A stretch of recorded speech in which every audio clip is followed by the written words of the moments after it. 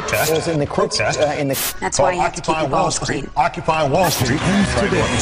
Gum up. With the excitement. Just have so many great influence on who's rich and who's not. Why wouldn't that get extensive news coverage? This is truly crazy. I mean, this is the third story after 5 straight days of sit-ins, marches, and shouting, and some arrests. Actual North American newspaper coverage of this, even by those who have thought it farce or failure, has been limited to one blurb in a free newspaper in Manhattan and a column in the Toronto Star.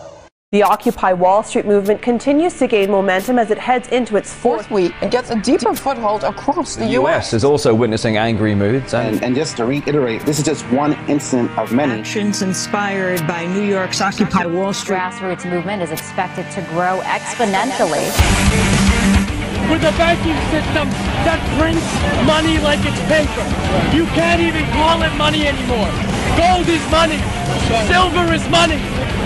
They're using inflation as a hidden tax and the Federal Reserve. This weekend, a few troublemakers turned a peaceful protest against Wall Street greed into a violent burst of chaos.